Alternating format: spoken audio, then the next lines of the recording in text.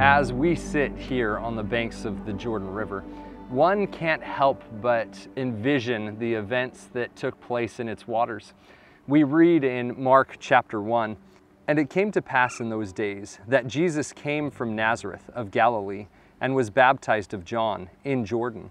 And straightway coming up out of the water, he saw the heavens opened, and the Spirit like a dove descending upon him." I have often thought if there were others who were baptized on that day, and if so, how did they feel as they came forth out of the waters of baptism? One of the great aspects of the gospel of Jesus Christ is that all are invited to participate in this ordinance. And just as God blessed Jesus Christ with the blessing of the Holy Ghost following his baptism, each and every one of us get to partake in the same gift as we enter those holy waters. I can't help but ask myself, how seriously have I taken my baptismal covenants?